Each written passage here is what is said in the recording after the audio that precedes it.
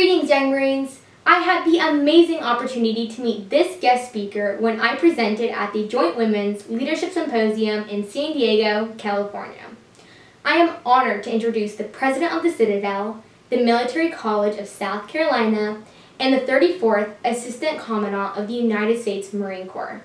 We have the incredible opportunity to hear words of wisdom and encouragement from General Glenn Walters. Enjoy this experience.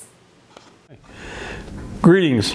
I am General Glenn Walters, United States Marine Corps retired, President of the Citadel, the Military College of South Carolina. I'd like to spend a few moments speaking to all young Marines across the country and all over the globe. Thank you for committing yourselves to an organization and lifestyle emphasizing discipline, leadership, and service to others. Whether you enter the military or not, the lessons you learn in young Marines will pay a lifetime of dividends. The COVID pandemic means all of our lives have changed in ways we could not imagine. Critically, we are greatly restricted from gathering in person for many activities we take for granted.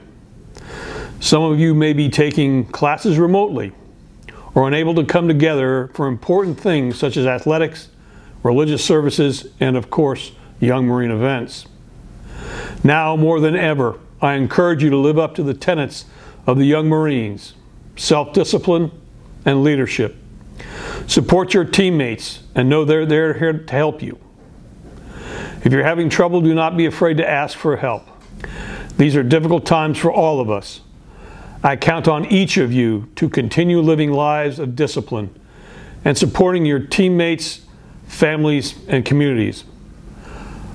Our nation is divided in so many ways.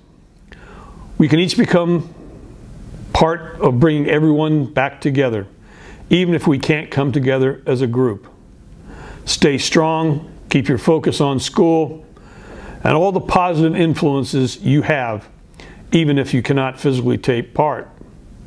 I wish each of you and your families the very best, and Semper Fidelis.